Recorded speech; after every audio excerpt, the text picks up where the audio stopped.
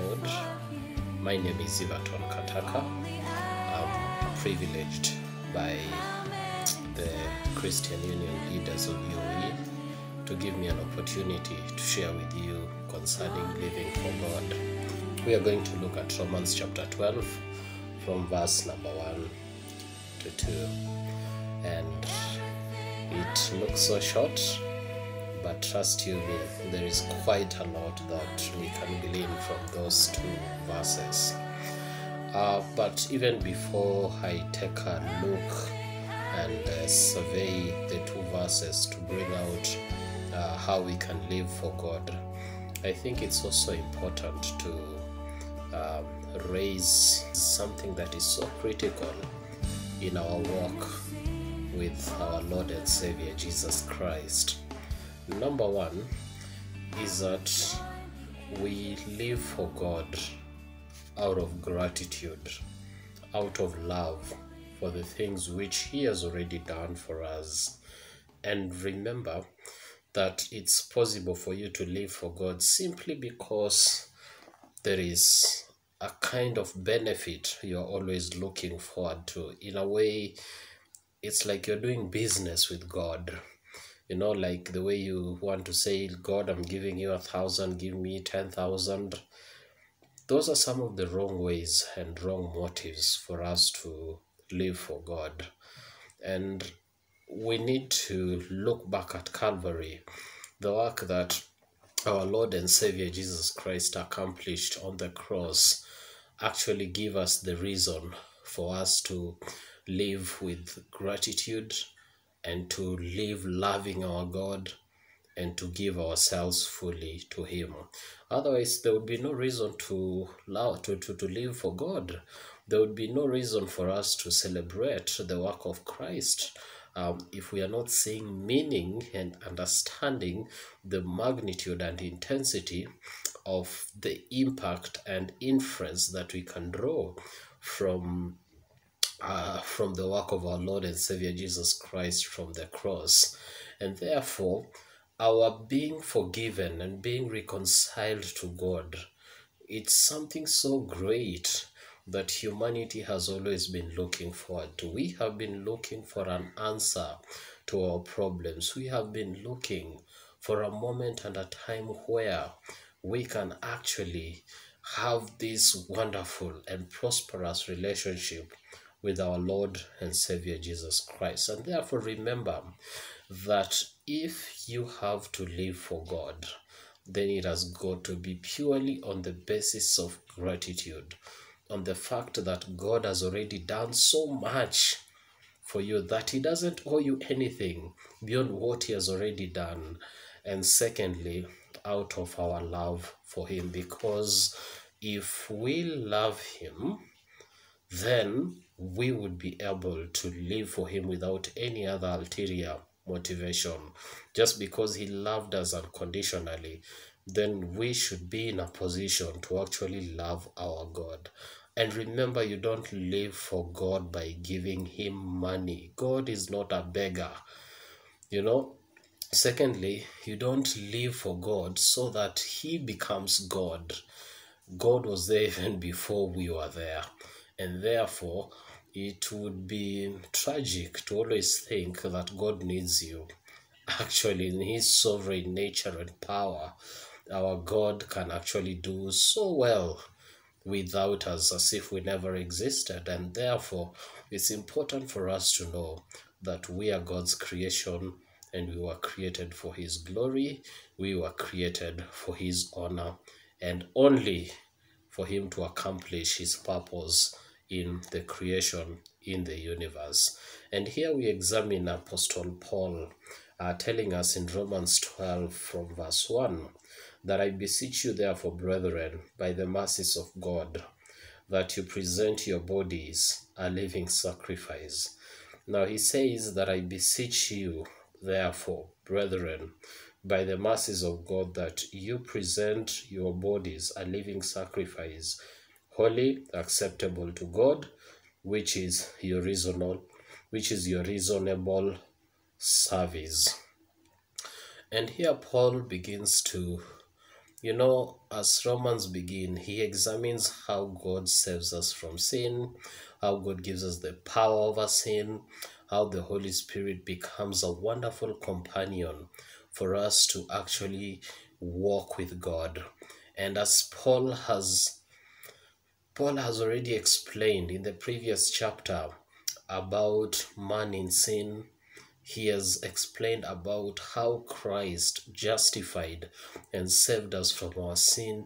He has explained how we are able to actually overcome sin in our lives. He has explained how the Holy Spirit is our helper for us to live for God. And here he says, therefore, on the basis of all he has said, all the way from verse 1, he is calling believers to live for God.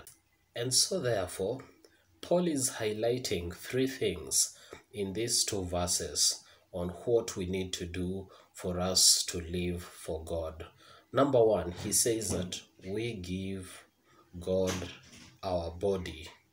And what he definitely means is a definite, and what he really means is a definite commitment of our body to the Lord. And we know that Paul says somewhere in 1 Corinthians 6:19 that our bodies belong to God and the Spirit of God actually dwells in us.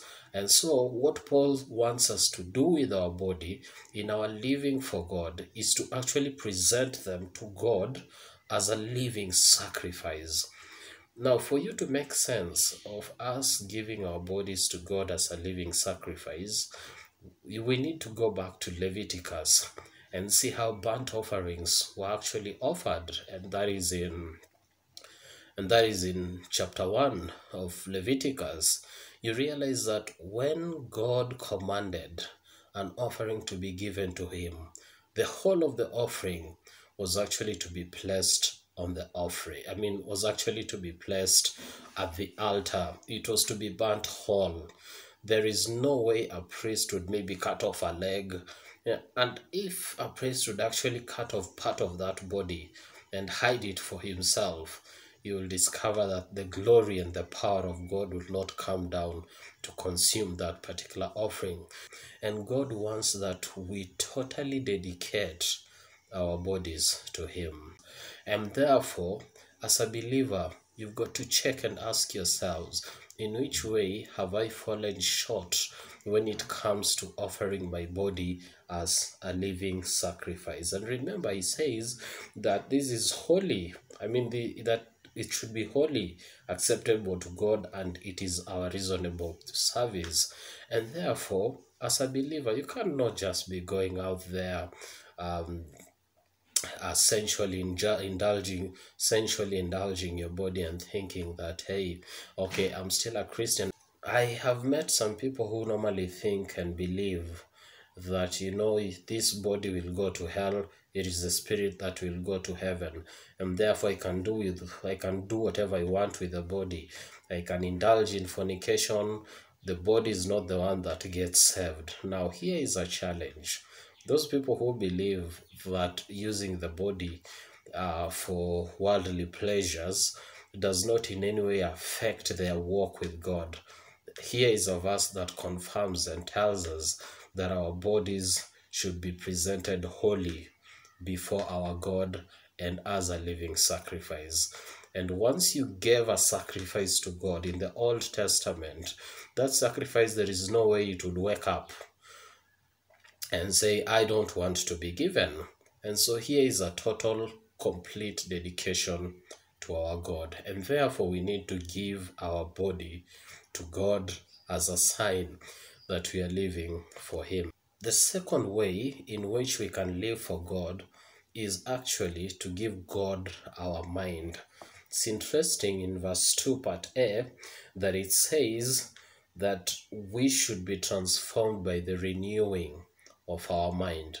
Now, I want you to recognize that it is saying renewing of our mind, not removal of our mind, because there are people who think that they can serve God by removing their minds, in the sense that they don't think in the sense that they have just decided to follow whatever their church leaders say, and most people have actually found themselves ending up in cults because they almost read that verse as if it's the removal of your mind. No, it is not the removal of your mind. It is the renewing of our mind. And as young people, one of the things that we know is that actually our mind is the main target of the enemy, simply because it is there that he implants his sinful seeds so that we can translate that into our bodies, and as a result we commit sin against God. And so Paul recognizes the fact that the mind is important when it comes to living for God, and that is why he challenges believers and tells them that you have got to consider renewing your mind. And when it comes to renewing our mind, he says, don't be conformed to this world. And he gives us another picture of what can happen to our mind, that when we look at the world, there is a way that we can be so attracted to what the world offers. And Paul tells us that don't be conformed to the world. And the world is a system. It's not necessarily the physical earth that we were talking about, a system. It is what challenges us. It is what hinders us from actually living for our God. And therefore, how do we transform our mind? I mean, how do we get transformed? How do we renew our mind? We can renew our mind by reading the Word of God. This is the manual that God has given to us so that we may be able to actually hear Him speak to us as we direct and order our steps. It is here that the Holy Spirit gives us revelation to really understand how God wants us to walk in this world and to live for Him. And you see, the mind is renewed from a heart that has actually been transformed, because if the heart is not transformed, then our mind will operate in confusion. And that is why Paul is basically telling us that renew your mind. And basically, he is saying that we need to learn to give God our will.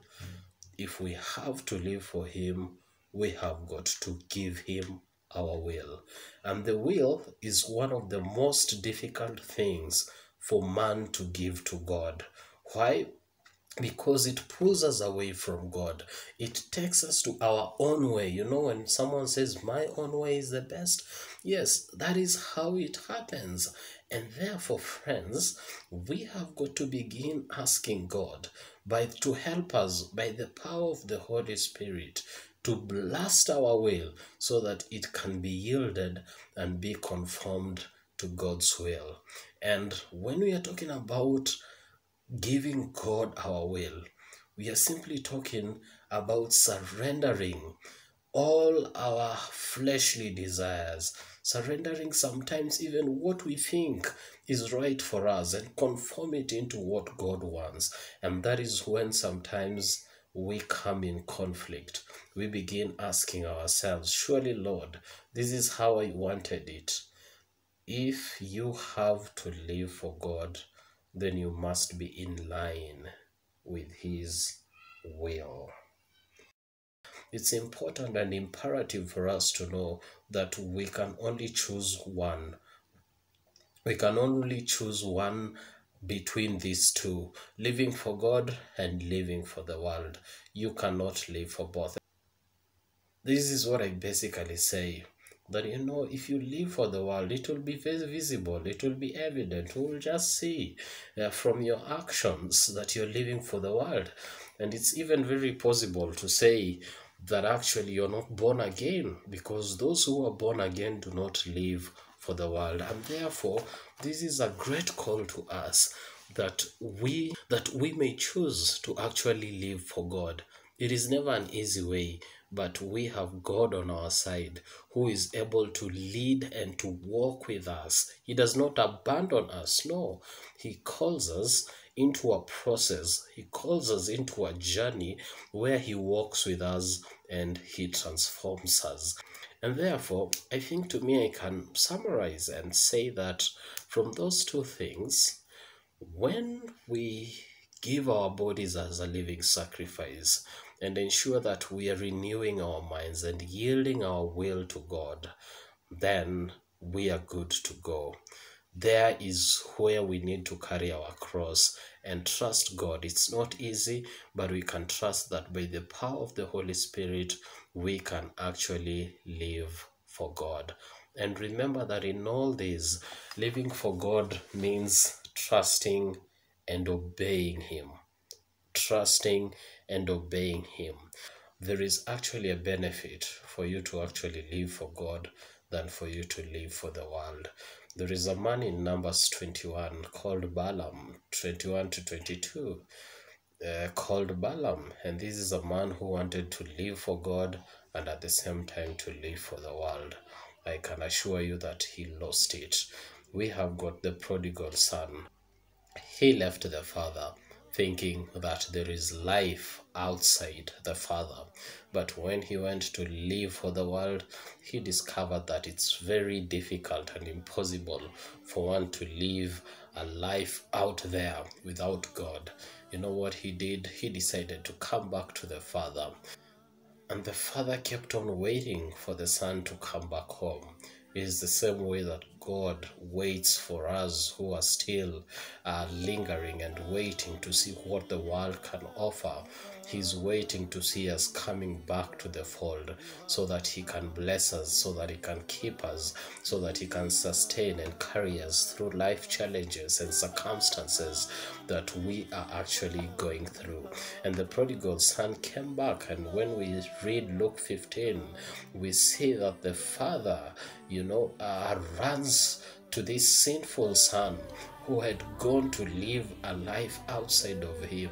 It's amazing, and seeing that this is the one place in the scripture that we see God running towards a sinner to welcome him home and to tell him that I can give you life, I can provide all that you need, and despite everything that you have done, I need you to come back to my fold so that I can bless you, so that I can be your father. And therefore, if you haven't been living for God, this is an opportunity to actually call you back and ask you and request you to begin to think and reassess where you're standing, because for many of us, we may not really be knowing what exactly we want for our lives. We may not be knowing what exactly we want to do when it comes to us living for God. But He Himself will teach you, He Himself will walk with you, He Himself wants to bless you. And I want to let you know that God is so eager to live and walk with you more than you are so eager to actually live for Him. And that is the blessedness of our Lord and Father. That is the blessedness of our Father in heaven, because He's always more eager to accomplish great and wonderful things in our lives. And as I bring it to a close, I need to challenge and to let us know that this is a world that is full of its pleasures, it is full of its offers, it is full of money, it is full of wealth, it is full of power. But none of these things can ever give satisfaction to your soul compared to actually living for God. I may not have the money, I may not have the power, I may not have everything that I ever need, or I may have all these other things, but living for God is the most ultimate. It's the ultimate vision, is the ultimate desire of a Christian who knows that this world is transient, this world is the way it is, and sooner or later God will call things to order and his judgment will be upon nations. Where would I stand? My desire is to see him face to face as he is revealed on the cloud, coming with glory and power. For he is the one who rewards us, for he is the one who rewards us for our faithful living in him. And therefore, brother and sister, it's my encouragement to you that you may continue to live for him, and be encouraged that God will keep you, God will sustain you, and ensure that your salvation is protected in him. In Jesus' name, amen. Let us pray. Father, we are grateful. We thank you for helping us, Lord, to realize that indeed you're calling us to offer our body, our mind, and our will to you. And we are praying that, Lord Jesus, with the power of your Holy Spirit, give us that empowerment, that enablement to live for you. Even in this shaky world, we know that God, you can always be with us and sustain us. In Jesus' name we pray. Amen. Thank you so much, and God bless you.